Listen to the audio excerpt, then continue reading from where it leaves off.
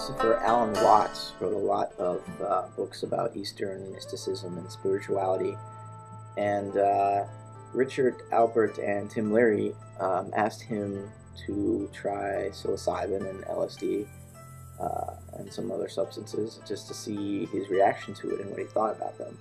And he ended up writing a whole book about it because the insights he gained from these substances was so profound. So I'm going to quote a little bit from a book he wrote called The Joyous Cosmology. And he was basically out in the garden observing the flowers, and this is what came to his mind. I began to feel that the world is at once inside my head and outside it, and the two, inside and outside, begin to include or cap one another like an infinite series of concentric spheres. I am unusually aware that everything I am sensing is also my body, that light, color, shape, sound, and texture are terms and properties of the brain conferred upon the outside world. I am not looking at the world, not confronting it. I am knowing it by a continuous process of transforming it into myself, so that everything around me, the whole globe of space, no longer feels away from me, but in the middle of me. In the world of ordinary consciousness, man feels himself as will, to be something in nature, but not of it. He likes it or he dislikes it. He accepts it or he resists it. He moves it or it moves him. But in the basic superconsciousness of the whole organism, this division does not exist. The organism and its surrounding world are a single integrated pattern of action in which there is neither subject nor object, doer nor done to. At this level, there is not one thing called pain and another thing called myself which dislikes pain. Pain and the response to pain are the same thing. When this becomes conscious, it feels as if everything that happens is my own will. But this is a preliminary and clumsy way of feeling that what happens outside the body is one process with what happens inside it. So what's going on here? Is Alan Watts just playing games with language and being poetic, or is he describing a real experience? That's a good question, of course, but I see the use of psychedelic drugs as both a scientific instrument and as a spiritual exercise.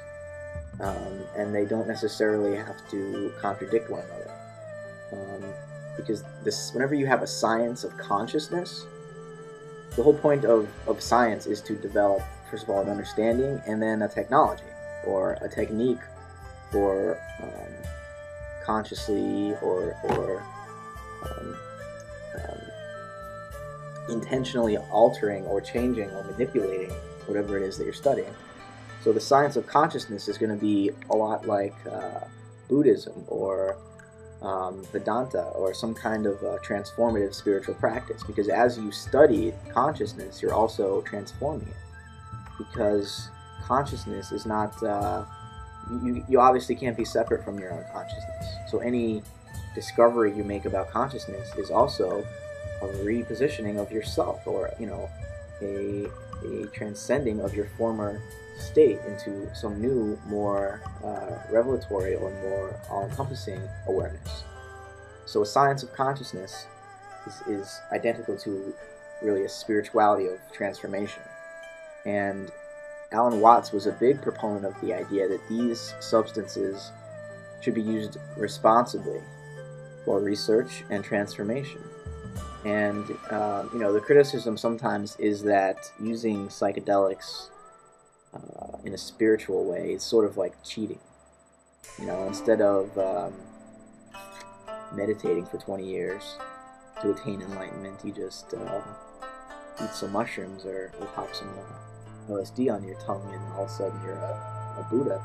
But that's not exactly how it works. It's these substances, from my experience at least, they give you a temporary glimpse at reality. You don't get to stay there. When it wears off, you're right back, to your conceptual, dualistic mind and language and way of thinking and behaving and acting with others. And yet, you retain a memory of that original experience, of that transcendent experience of reality itself without these concepts and representations that we use to describe it. And that alters the way you perceive the world forever. And